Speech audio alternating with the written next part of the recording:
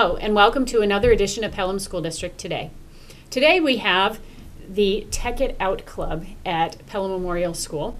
The advisor, Erin Boucher, is one of our teachers at Pelham Memorial, and we are here with 6 of the Tech It Out members. I'm going to have you actually go around and introduce yourselves. My name is Colby Walsh. I'm Jackson Gottschall. I'm Jackson Snyder. I'm Josh Larson. I'm Michael Flanders. And I'm Andrew Butler. So welcome to Pelham School District today. We're very excited to hear about what you're doing with Tech It Out. So why don't you tell the people what do you want them to know about Tech It Out? So Tech It Out it stands for Technology Exploration Community Helpers. We want everyone to know what we're going to be able to do, how we can advance everyone in their technology knowledge. So what do you want people to know? It's just technology, it's pretty obvious. What we're trying to do, educate everyone on all things that are related to tech, and the goal that we are trying to set is to become a global community where we can teach people who may not have access to a lot of technology and get them involved in a lot more technology, basically. Great. That kind of goes with the Tech It Out. You're kind of getting technology out there. Yep. I get it. So why do you think a social studies teacher, because Mr. Boucher is a social studies teacher, is starting a club about technology? I think it's because he comes from teaching the past in the class, and that helps us improve our future, but using technology will also help us improve our future by helping us learn more about certain things that we might have not known about in the past, or what we're going to do in the future, help us choose a career maybe. Now, expanding on that, especially the technology in the classroom is super important, and especially with finding information about certain topics, we're learning about especially finding more than one source, having 3 sources, and if information on 2 of the sources match up and one of them doesn't, find another source, and just making sure all your information is correct, and that's really what technology is for. Information literacy today is especially important. There's so much information coming at all of our students all of the time that their ability to look at that information critically and to look at a variety of different sources and perspectives is extremely important. And so Michael's hitting on a catchphrase that I used in my class, that we may be studying the past, but we are preparing for the future. And if we're studying the past without preparing for the future, then I don't think that I'm really educating them as I should be. And I think there's some phrase about if we don't learn the past or the history, we're doomed to repeat it, or something like History that. So repeats itself. yes, there you go. So you meet once a week, every Tuesday, right? Yes. Okay. How many people are in the club right now? I think there's about 10 to 15, I Okay. think. I'm not sure the exact number. So I think we're lower than that. We're about 7 right now. There's Okay. 7 8th graders, a couple 6th graders, trying to get And the club is still expanding. We're still recruiting more people. So why do you think people are interested in the Tech It Out Club? It's honestly, I believe this club is all about community service and really giving back to the community. Like, eventually we're going to set up how to use a computer at the public library down the road, and we're going to teach people how to use different services and things like that on the computers. I think that kids would love to do Tech It Out Club because they may not have all the technology that we are going to have here at school. They're not going to have that at home. Like, some kids may not have drones at home. They won't have 360 cameras. We are going to may have all that and learn how to use it, so then they will know how to use it later in future when they need it. One of the great things that's happened in the Pelham School District is the introduction of one-to-one devices, because that really gives students critical access, in my opinion, to technology and learning how to use that technology in preparing themselves. And most importantly, it's just fun. You get to have fun with your friends and hang out after school. It's something that's productive. Yes. What a and wonderful it connects the whole opportunity. school district. It really does. I mean, you'll see us shooting around emails to each other, asking questions, or just messing around with each other.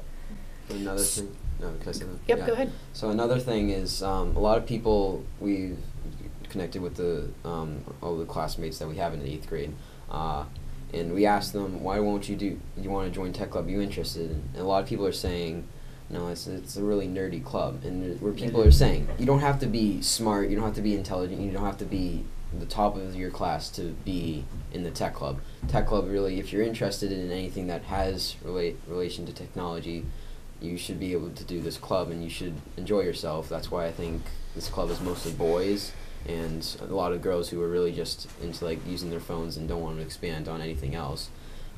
If more girls join this club, I think a lot of more people would understand that you don't have to be extremely tech savvy or be a complete know-it-all to join this club. So it's really about learning new things. Yes. Yeah. So Exactly. if there's anybody out there watching and you have a child that would be interested in something like this and would like to learn just a little bit more Yeah. about, or doesn't know a whole lot about it, but would be interested in learning it, this would be the perfect club to join. Yes. Another Absolutely. example. And we of a are club- looking for girls. Another club like that would be Check chess it out, it's all club, about where diversity. we go and we play chess, and you don't necessarily have to be good at chess. You don't need to know how to play chess. You can just go and learn, and that's what we want at Tech What a Club. better way to do that than with your friends. Yeah. So what happens in Tech It Out Club? Basically, we take computers and expand our knowledge upon technology, and we just have fun. We make videos, like tutorials about how to like use certain programs, and we just have fun. Okay, and I think there's a video that you just created, Yeah. correct? Yes. And That's what what is on that Mind Up. that video on? Mind 'em Up 2.0, Yeah. which is a program on the Google Drive. Sorry. You can download it on the Chrome store, and it goes right into your Google Drive. And it's essentially what you're doing is it's making a mind map, which is a bunch of different nodes, and it categorizes and organizes information similar to the way that your brain would. Okay, and so you have a video, so we're going to show you that video right now. Yep. Yes. Hey guys, today we're going to tech it out with Josh. Today I'm going to show you guys how to make a mind map. So the first step you're going to have to do is have your Google Drive already set up. Once that's done, you're going to see a blue icon in the top left corner. You're going to click on that. Now you're going to see the More key at the very bottom of it. And if you do not have Mind Map in the set of apps that you already have, you just have to go to Connect More Apps, and you just have to type it in to the search bar. Then you just have to download the app, and you should be good to go. Now I already have a mind map made for this video. Okay, so once you have your mind map created, the first step you need to do is make your title. So we already have a pre-title created. It's called Potatoes. Now you can make it anything you want, and just make sure it's related to your topic. So again, our topic is potatoes. Once you have your topic, there's going to be a blue bubble in the center of your mind map. This is called the root node. The root node is where you are going to put your topic in. Once you have your root node completely done, you're going to be adding child nodes. Now, child nodes are practically the, how can I put this, the main ideas or the subtopics of your topic. Now, to do this, you have to right-click, or in case you have like a Mac or a Chromebook, you can double-click, which you just use your two fingers, and you're going to see Insert Child. Now, once you insert your child, you can just type anything in. So in this case, we'll just do, where are they from?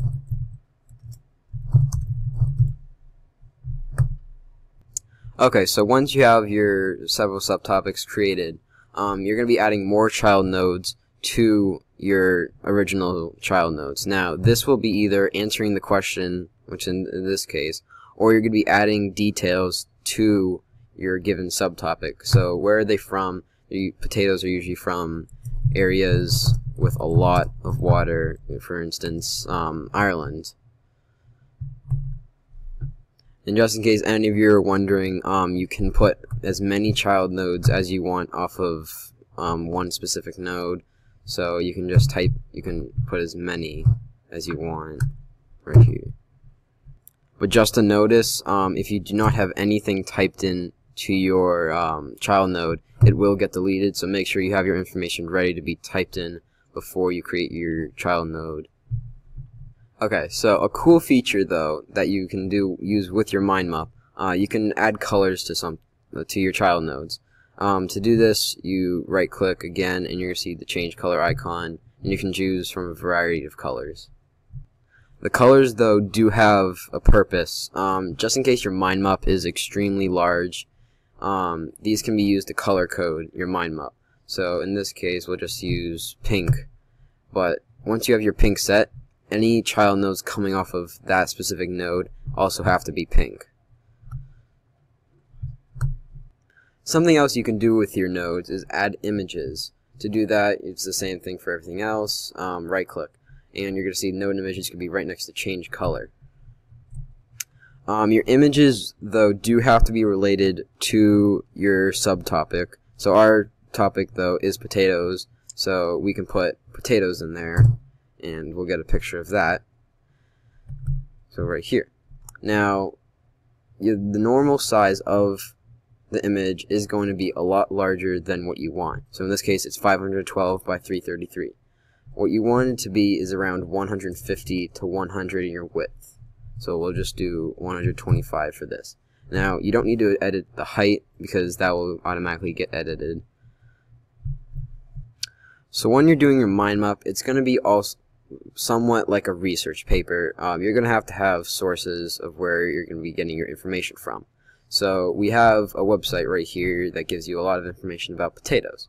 So we're going to show you how to insert a link. Now, insert a link seems complicated, but it's really basic in general. You can hit anywhere on your node, here, here, here, but it doesn't really matter. So all you have to do, you copy and paste the link. So Control-C to copy, and then click on your node again, anywhere you want, paste it, and you will see your URL right there. Now you just have to click away, and it should pop up this little paperclip keychain, something like that, and that means that your link is in there. Now if you click on it, though, it will have the link right there. Another thing you can do with your mind map is attach a file. So just right click again, and you'll see the attached file. That's a paperclip right there. Now in your Google Drive, if you're brand new, you're not going to have any folders or any papers or anything in there. But when you're creating a mind map, you would have a couple papers that back up your information already. It's not definite, but you might have it. So I know that we don't have any right now because this is just a pre-made mind map, but you could take any paper you want and attach the file directly to there. Okay, so now we have a paper to show you guys how to add a file. So we get back to the original position, right click, and click attach file. So you just search in, so we now have something. So potatoes, you have your folder right there, and then you're going to see your document right here. Now you just click on it, press select, and you'll have the paperclip on the top right of your node. Now all you have to do is click on that paperclip, and you will see your entire paper, and you can scroll down as you go, and you can see all your paper. So instead of having to jump back tab to tab and looking at your paper, you can just see it right there. Okay, so now we're down to our two final things you're going to learn about. The second to last thing I'm going to teach you is how to select the subtree. Now, selecting subtree is really cool for when you have like a lot of information and it's not colored yet. So when you're usually done, this is the best time to use select subtree.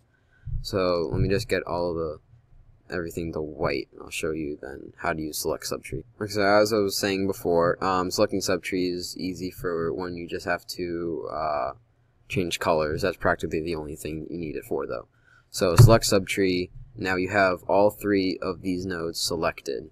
Then you can go over, change the node color back to what it was originally, and you can do this with any other color you want. You can delete all three of those nodes if you want to. And yeah, that's really the only purpose, though, for selecting subtree. Okay, so the final thing you're going to learn about is expanding and collapsing your subtree. Now, this is very useful for when you only are working on something that's important. So if I was just working on this at the moment, I have a lot of other information that could distract me here. So what the collapsing the subtree is for is to get all the information out of the way. So you have your main idea or subtopic right here, and you press collapse subtree. This is at the top and all the way to the right. So everything will get collapsed, and you can move it around, and when you expand it again, it will pop up right there. Alright, so this should end the video. Thank you guys so much for watching. Please like, comment, and subscribe. I'd like to give a big thanks to one of our members from Tech It Out, Colby, for helping me out creating this video. And until next time, see ya. Okay, so I'm thrilled about MindMup. I can't wait to try it. I can already see where I can use it to organize information in some of my meetings. I also teach graduate classes at a local college, and it sounds like a perfect opportunity for me. And now I feel like I'm able to do that, and I learned it from you all. So I think that's what you're trying to say is Tech It Out Club is about you teaching the community, other people. It doesn't matter your age. It's about learning something and getting it out there. That's great. So why is technology so important in your classrooms right now? Because we heard a little bit about social studies. What about all your classrooms? Well, technology is a really important part in the classroom because it helps you, because technology is a very important part and later in life. You need it for jobs and all that kind of stuff.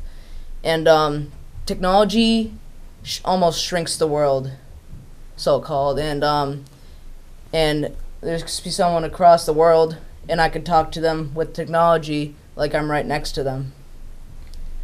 Also, off of that, he's saying that technology helps. In social studies, we are using mind maps, but I have had multiple projects where it's not in social studies, it's English, it's science, and I still go back to those resources like MindMap or any other computer software just so that it can help me on organizing. So that learning it helps you in every single class, not just social studies. And I think the more experience you have using this, the better you will be at getting additions to everything That's else. one of the things that Tech It Out Club 2 wants to see is that by introducing these tools, a teacher may introduce it in their class, but then a student can see the usefulness of that tool for another class or another activity even outside of school where they can apply that tool. And, as you mentioned at the beginning of this episode, you were talking about that our students are bombarded with information. Yes. Constantly all day long. All So day. this is a great tool to help you organize that information. And find And out what if it's a information is. tool that works for you, then use MindMap. There's plenty of other apps and tools that can help you organize information as well. So this one would work for me. I definitely can see that. But there might be other ones that will work for other people. Yep. So I'm excited to see what other ones you guys have out there. Yeah, technology is so transformational. I think about the Gutenberg printing press when that was invented. Not long after that, literacy expanded because now books, the printed word, was so much easier to create and then spread. Now we're in an age where we have 3D printers. And this is the type of world that our students are entering into. So what revolutions, what changes to life as we know it is that going to bring? And by introducing tech to them early, and with groups like this, getting that technology into other people's hands is going to help them deal with that transition, that coming change more adaptably. Great. So how's Tech It Out helping our community? Tech It Out is helping our community not only by expanding their knowledge and helping them learn how to use the technology, but helping them so they can learn how to use it in everyday lives, and they can use it upon their jobs, maybe their schools, and mostly for them to have an easier but more helpful life. Now, expanding on that, Tech It Out is really about helping the community, like learning to use certain tools and things of that nature. But after we teach them that tool, they could go out and want to learn another one. And we want them to continue to expand their knowledge on computers, drones, coding, all sorts of things within technology. And if one of our videos that we made could drive them to make their own videos, that's one of the most amazing things. And that is another goal of Tech It Out, is to inspire students to become interested in STEM fields. Inspire. And our mission in this Pelham School District is to inspire success one mind at a time. So that is great. You're in a club that's doing that, inspiring people. How can technology empower teachers? Technology can empower teachers by making the learning environment better. It makes it easier to spread information throughout the classroom, and it just makes it more fun for all the students. Like, we use Kahoot in class, which is sort of like a game. It's multiple choice, and whoever gets the question first, right, whoever gets the question right first gets the most amount of points. And then you do that for, say 10 questions, and whoever has the most amount of points wins. It's really fun. So you could review a lot of information, Yeah. kind of like Jeopardy, but Yeah, it's online. exactly. Okay. Yeah. It's a great review tool. Go ahead, Kobe. Oh, with Kahoot, it's also kids love to do it. When you hear Kahoot in class, you want to play Yeah, Kahoot because for sure. you're playing against all your friends. So you're like, all right, I want to beat him. So it's a great friendly competition in getting kids involved with their academics. And what did we actually do recently with Kahoot? So with Kahoot is we took the information of what we're learning about right now is the different causes of the American Revolution. So we took those causes and then made 10-question Kahoots on those causes. And what we did is we took those Kahoots and we did a battle between the upstairs team and the downstairs team, and whichever team came out with the most points at the end of those Kahoots finished as the victor. Oh, great. That's Pretty sure the exciting. elite Yeah, team had it won. was- That's a nice friendly competition It was. that keeps yeah.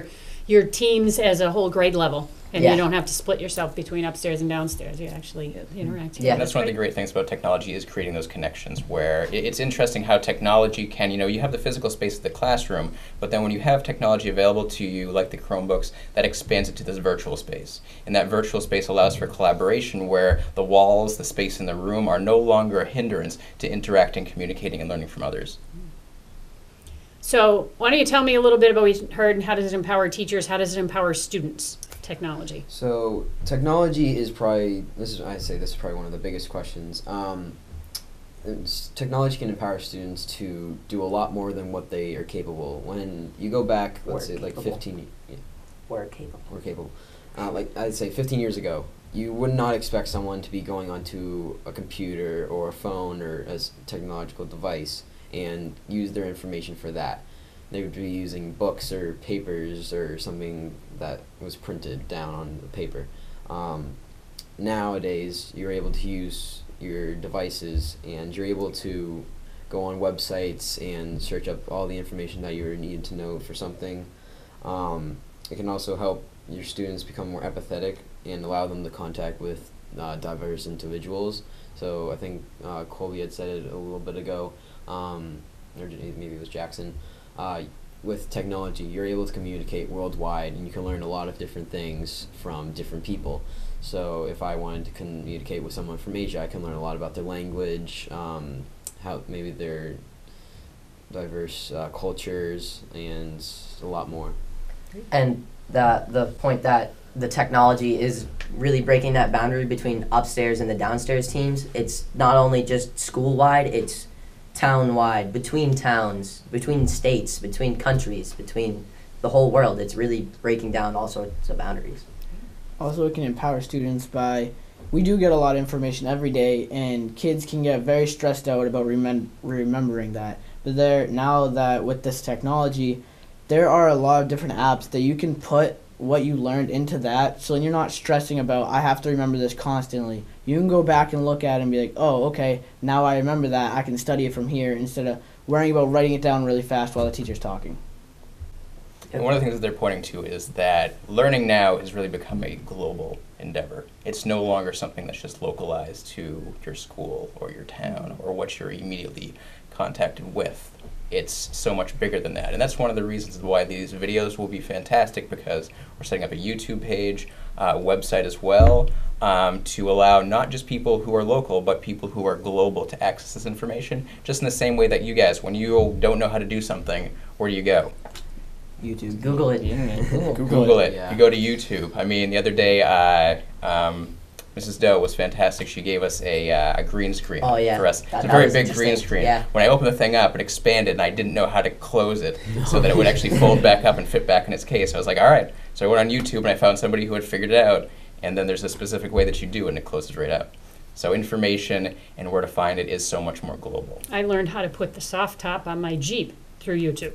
Yeah. I had to go through a whole step-by-step process. And expanding on what Mr. Boucher said, school used to be about like memorizing facts and like just memorizing everything. Now that we have technology, we can explore the information and we can get like a more broad understanding of what we're trying to learn. It's a very good All point. right, critical Excellent. thinking. Excellent. It's more effective learning Yeah. by using technology. Yes. So what other goals does Tech It Out have? Tech It Out likes to make a catalog of tools and videos. For example, MindMap. We made a video on it, and we were talking about MindMap because it's a great tool to have. It can help you in any class outside of school. It can help in your everyday life. And it also we want to put kids like in the center of learning, so they feel that they're in a good learning environment, and instead of stressing out about school, it's an after school thing, so they're with their friends, and they can take everything in and they learn from it. Also, to solve real world problems. So, for example, we are sending drones over, and we're thinking about it, and we may do it. But with technology, the drones can be faster and stronger. So when we send them over, we're not worried about them constantly breaking Over down. where? To Overseas. overseas. Oh, okay. Sorry. But so when we send them overseas, that we don't have to worry about them breaking and the people over there are going to come at us. We don't have to worry about that when we have stronger and more powerful technology. And also, students normally could go into STEM careers, especially with technology. And STEM careers mean science, technology, engineering, and mathematics. And something that connects all of those careers is technology. They all have technology related. And those careers are going to be way more known, and they're going to be way more available because of technology. And that's amazing because more jobs. Also, photo editing and video editing. There are photos everywhere. People make a living off of just editing photos. And you can, in Tech Club, you will learn how to make videos, how to edit them, how to edit pictures. And so instead of it just being one guy, you constantly have to go to that one person to edit your video. You can do it yourself and be independent. Also, learning about new tech. And let's say, oh yeah, I already know how to use that. Okay. But if you come to this club, you can learn more in depth on how to use it. You can already know how to use it, but when you learn in depth, then you'll have a better understanding of what it does. And so in the future, and let's say you need it in your job, you will perform successfully at that job. And I have an example of that. While we were creating our video on MindMap, I thought I already had a pretty good understanding of it. I was completely wrong. Just by talking with other members of the club, just by working on the video, I learned that just simply by hitting a button, instead of having to go through 3-4 steps, just to add another node, it could be as simple as pressing 2 buttons on the keyboard. And just exploring the technology is a huge goal of this club. And why don't you guys, if you wouldn't mind, talk a little bit about the process that we use as you're creating your videos, because the learning part comes before you create your videos, obviously. Yeah, so when we created the MindMap video, we had to make a script because I think if we had that, we'd be totally unprepared, and it would have taken a lot longer to making the video because it was the very first. It did take a while, but once we got the hang of making the video, we had to make a bunch of trials, and we practically combined all the trial videos into one giant video, not editing, but we just made one whole video. Luckily we were able to pause it, so once everything got out of hand and we were like, we need to take a break, go over everything, we paused the video, continue where we left off, and then build it off right from where we were. Also, when we were making the video, I thought I understood MindMap, Lake Jackson, very well, and I still understood it mostly, but when we had the list of what we wanted to teach you, I looked at it and I was like, wait, I don't even know how to do that. So making the video taught me how to do some of the things on the MindMap. So what has Tech It Out accomplished so far? Well, don't forget we're still new. Yeah. We just created this club, and we've accomplished one thing, which is the MindMap video, and to teach other people about MindMap and how they can use it. But we have many other projects that we want to do to help students and help us learn about it too. And yeah. Yeah, we got a lot of great things looking forward to this club, There's and a lot I of can't wait to ideas continue moving around.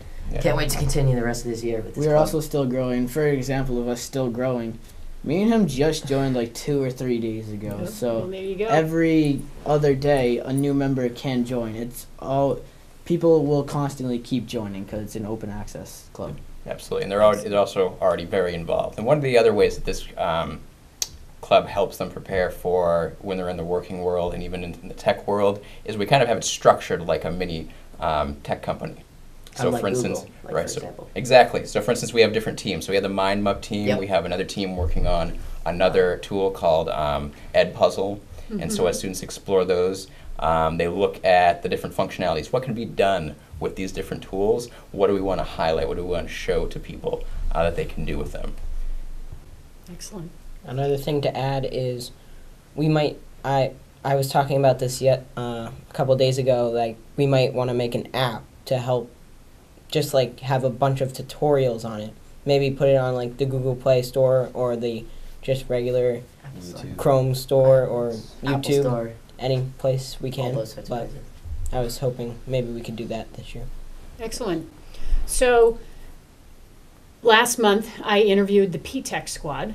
So the P-Tech squad is at Pelham High School, and they're kind of, some people might call it a help desk, but not quite, and they do a lot of this research type things. So now we have something at the middle school and we have something at the high school. So when you leave the middle school, you'll have something to go into, which is Yep. great. Yep. So you can continue your passion, and then I'm sure that you can help the Tech It Up Club, or Tech It Out Club, when you